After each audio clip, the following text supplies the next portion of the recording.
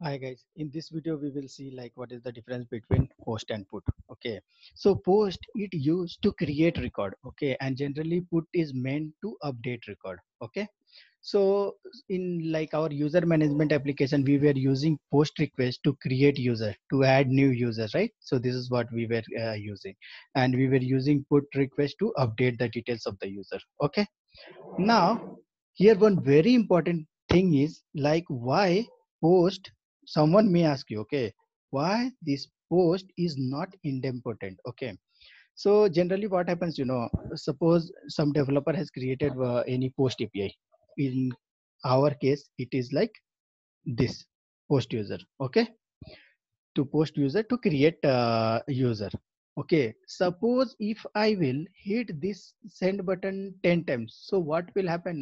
No, the 10 times different users with same details, okay, with same details, multiple records will get generated. Okay, so so that is what it is non-idempotent. Idempotent, it means like if you are using same post request multiple times with same data, then it is inserting multiple records in the DB.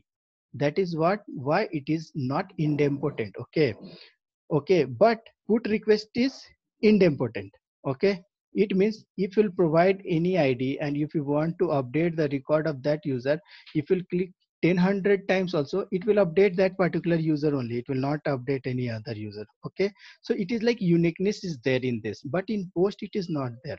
Okay, so suppose I have clicked this 10 times and 10 records gets generated. Okay, gets added in the database, but in real time it doesn't happen like that. Okay, for your interview you can tell like this is why it is not idempotent. Okay, this sentence you can tell. Now miss, in general what happens, developers after creating post requests, they will if any guy is hitting same request again. Okay, so developer will handle in their code itself, if any duplicates record is coming, then we should throw some error message. So this developer need to explicitly handle this. Okay, that's what this post is not idempotent. So this term is important, might be they'll ask you in interview. Okay, so just you remember this is very easy.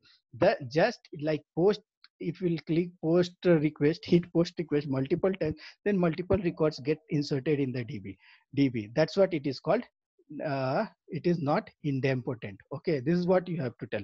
And you can tell like, but in our organization or generally developers, what they will handle this exception. Okay, so they will check first, if record is already inserted, then they'll not insert that request, they'll throw some error like this user already exists in the DB, something like that. Okay, but if they'll ask you what is why post is not idempotent, then you can tell, if I'll hit post request couple of times, then for every hit separate records will get added in the DB. So this is what it is not idempotent. Okay, so that's it for this video guys, thank you, see you in next video.